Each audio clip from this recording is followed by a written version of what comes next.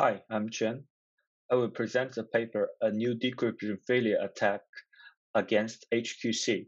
This is a joint work with Thomas Johansson from Lund University. This is the outline of the talk. I will start with the introduction. Then I will give some background on the HQC proposal. Then I will discuss the new attacks in detail.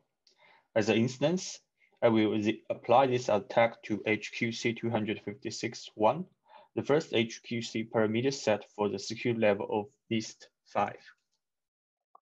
Then I will discuss influence of this attack on other HQC parameters. Finally, I will conclude the paper and discuss the countermeasures to this attack. Now I will start the introduction section. We know our communication systems are facing threats from quantum computers. Peter Shaw has pointed out that quantum algorithms could break public key crypto systems based on factoring and discrete lock. This research can be dated back to 1994. Recently, we see rapid advances in building quantum computers. For instance, Google has claimed that they have achieved quantum supremacy. So, post-quantum cryptography is a central research problem in our crypto community. And we have this NIST post-quantum standardization project, which is trying to find replacement for public key encryption and the signature standards. NIST has already started the round 3 selection, and they categorized their candidates into two categories, the finalists and the category of alternate candidates. Generally speaking, post-quantum cryptographic constructions can be categorized into several branches: lattice-based, code-based, multivariate-based, hash-based, and isogeny-based. Until recently, lattice-based crypto seems to be the most promising branch, and the code-based crypto is the second most popular one. The first code-based crypto system was proposed by Michaelis in 1978. Using random binary Gopal codes. Later, we have many different constructions, but the main harness assumption of code-based crypto is the decoding of random linear codes, a very famous NP-hard problem in the worst case. We know code-based construction are most suitable for encryption, and we have different branches, for instance, based on random binary Gopal codes. The representative is a classic Michaelis, which is a finalist in the NIST post-quantum standardization project. We can also use LDPC and MDPC codes. We have an alternative candidate in the NIST project, BIKE. And we can also use random quasi-cyclic codes. We have HQC, which is the main target of this paper. We can also use codes in rank metric. So this branch is also called rank-based cryptography. What is HQC? HQC is short for Hamming quasi-cyclic, means that they are using Hamming quasi-cyclic codes. HQC is a submission to the NIST PQC project, and it has advanced to round 3 in the category of alternate candidate. NIST commented on HQC that HQC presents a strong argument that its decryption failure rate is low enough to obtain truth in ciphertext security. This is the strongest argument at present of CC security among the second round candidate code-based crypto systems. So we want to study the CC security of HQC in details, and our main research focus is a new key recovery chosen ciphertext attack on HQC. So we will target the round 2 parameters in the NIST PQC standardization project, because when we submit the paper, we only have the round 2 version. Next, I'll describe the detailed description of the HQC proposal. So we see that let R be an polynomial ring, and the element yx is a polynomial of degree at most n-1. So this is a description of HQC PKE from the official design document. The first step in the setup, we generate the global parameter nk delta wwr and the we. For key generation, we sample a random polynomial h, which corresponds to the generator matrix of the code. So for S key, we generate two random polynomial from R, which is x and y with low weight w, and we set pk is h and s, and returns public key and the secret key. So for encryption, we generate a random element E and another random tuple R with R1 and R2. The weight is weight of E is WE and the weight of R1 and R2 are WR. So we compute U and V and the ciphertext is UV. For decryption, we compute this V minus U times V and feed it to a function called decode, which will be described in the next slide. So this is HQC PKE aiming for in-the-CPA security. Actually, HQC also gave an in-the-CCA to CAM called HQC.CAM through a variant of the Fujisaki Okamoto transform. Note that there's no multi-target protection for this HQC CAM because the randomness C that's generated from a hash of n. As we are starting the decryption failure attacks, so we need to elaborate how the HQC decryption failures can occur. In HQC, they use a tensor product code, which means that it is a tensor of two linear codes C1 and C2. If C1 has code parameter N1, K1, D1 here, N1 is code length, K is code dimension, and D is minimal distance. And C2 has parameter N2, K2, D2. So tensor product code is of parameters N1 times N2, K1 times K2, and D1 times D2. So we can view the length N1 times N2 code words as a N1 times N2 array, where every row is a code word in C1 and every column is a code word in C2. In HQC, they pick C1 to be a BCH code and C2 to be a repetition code. So if we write this N1 times N2 code word in a vector, then we see that, okay, we have N1 repetition codes and with length N2. So for one decryption failure, we need to have at least delta R errors in each of at least delta plus one different chunks. So we see that error term E prime is X times R2 minus Y times R1 plus E. Here, because the field characteristic is 2, so the summation and the subtraction operation are all the XOR operation. This is a HQC round 2 parameter sets. So they have 6 parameter sets, 1 for security level 128, and 2 for security level 192, and 3 for security level 256. We will use HQC 256 1 as example to explain our attack, since it has a high security level and a relatively high decryption failure rate. I will then talk about the details of the attack. We'll start with describing the basic ideas. So we know that even for HQC 256.1, the decryption error rate is below 2 to minus 128. So it is hard to obtain even one error if we submit only 2 to 64 ciphertext for decryption. That means that we have to increase BFR. Now let's look at this figure. X is a vector of small weight. Then we look at the contribution of X times R2 in the error part. In the error analysis, if R2 is a random vector of fixed weight, then we see that the errors will spread uniformly. However, now we assume that let the generated R2 vector contain an interval here, or chunk of length L1 containing many ones. Then we see that some repetition codes, such as here, will have many errors. So this repetition decoding will be erroneous with very high probability.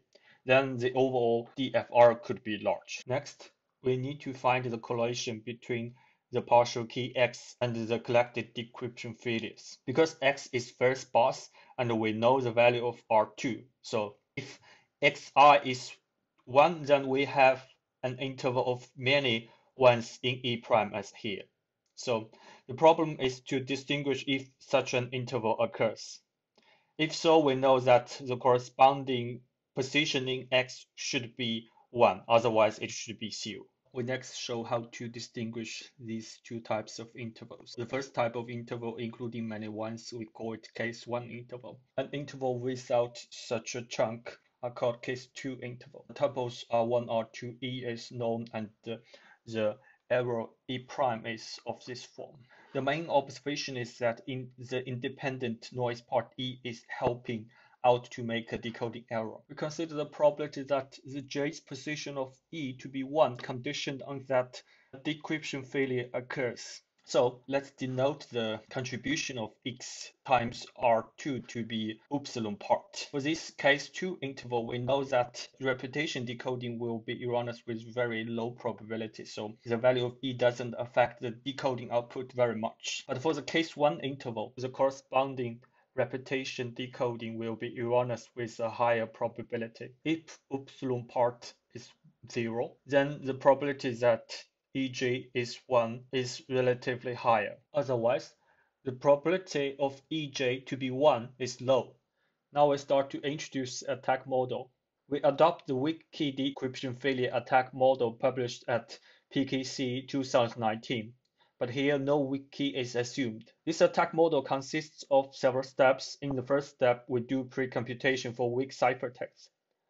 We construct a special set A of weak ciphertexts which are very likely to introduce decryption errors. In the second phase, we submit A for decryption, so we can get subset A prime containing ciphertext introducing decryption failures. We then do statistical analysis on A prime to recover the partial key information. Last, we may also include a post-processing step.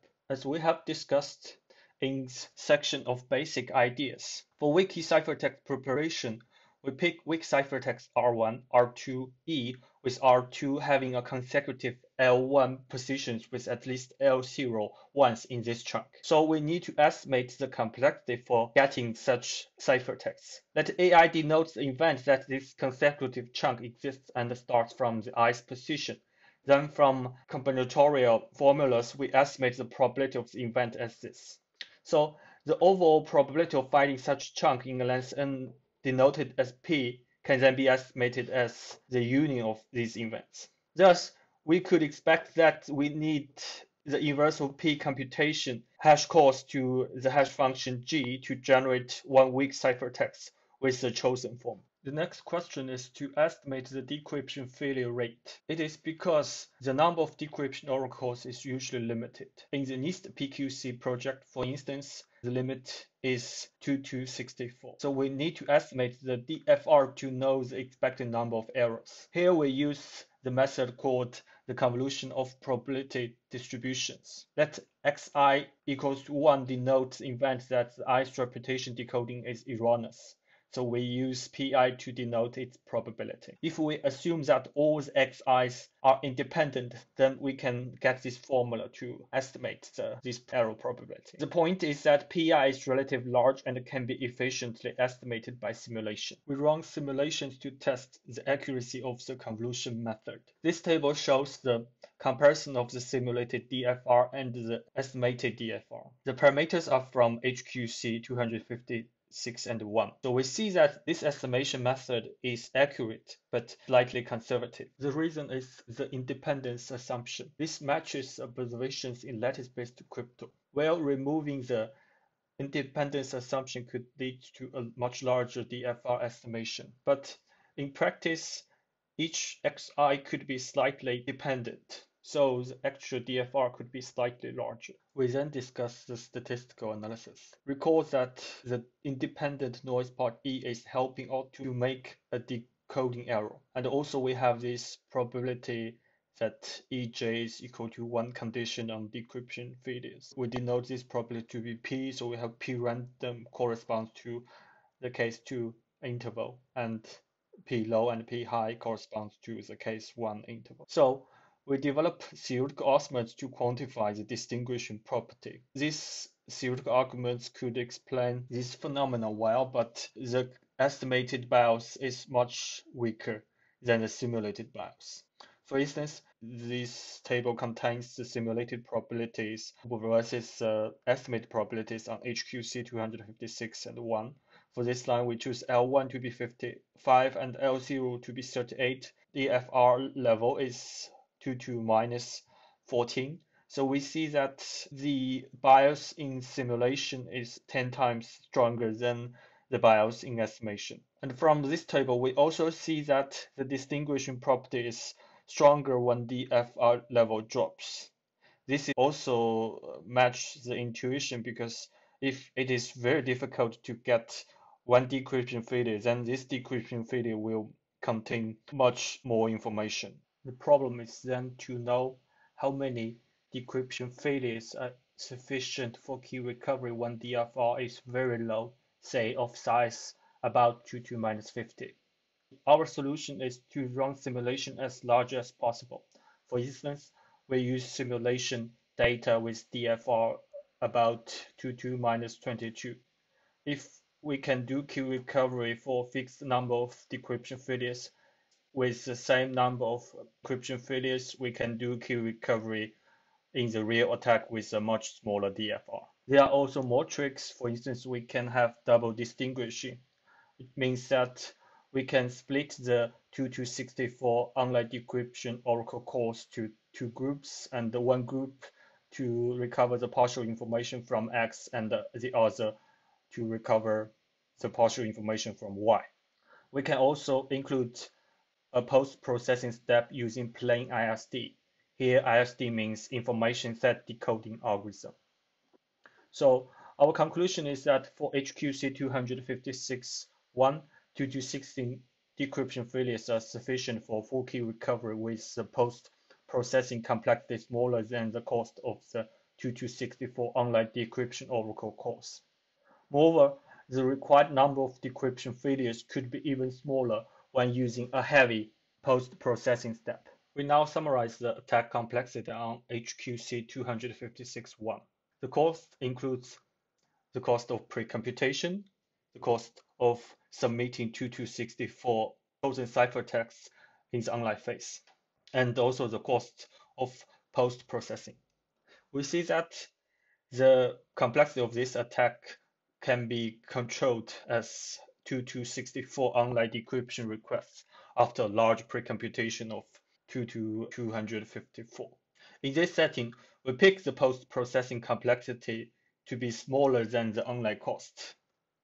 The reason is that the large pre-computation needs to be performed once and then never again, and the pre-computation cost can be amortized if one needs to break multiple keys. On the other hand, if a larger post-processing step is allowed, then the pre-computation cost can drop to 248 estimated by using simulation data, or 2 to 246 using an extrapolation model. So this means that in the NIST setting, HQC 256.1 is insufficient for its claimed security level. Next, we discuss the influence of this attack on other HQC parameters. We adopt the assumption that 2 to 16 decryption errors are sufficient for recovering the key with complexity smaller than the 2 to 64 online decryption oracle cores when DFR is about 2 to minus 48.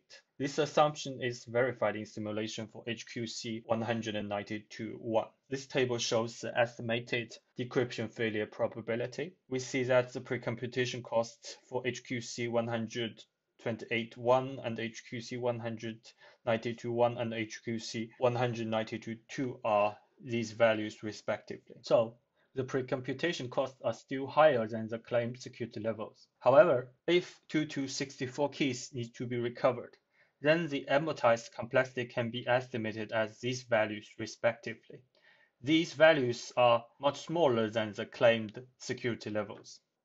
NIST defined their security levels by using the security levels of block cipher. For instance, NIST 1 is defined as any attack that breaks the relevant security definition must require computational resources comparable to or greater than those required for a key search on a block cipher with a 128-bit key.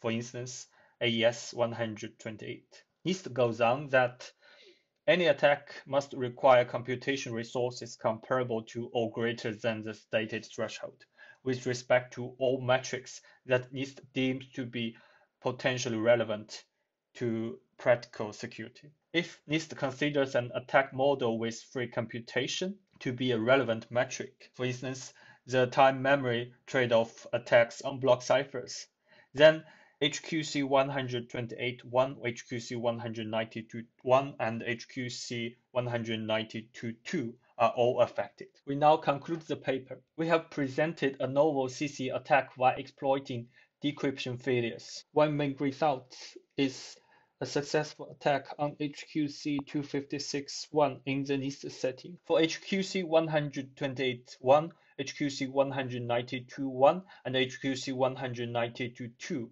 they could be affected in different attack models. For instance, when the pre-computation can be amortized or the pre-computation is free. For HQC 256.2 and HQC 256.3, they are still safe. To protect against this attack, we suggest to remove HQC 256.1. And we also suggest to include the multi-target protection, that is, using the hash of the pair public key and M message rather than only hash the message M. Note that this is not a weak key attack, so it is interesting to study the weak key behavior of HQC. Thank you very much for your attention.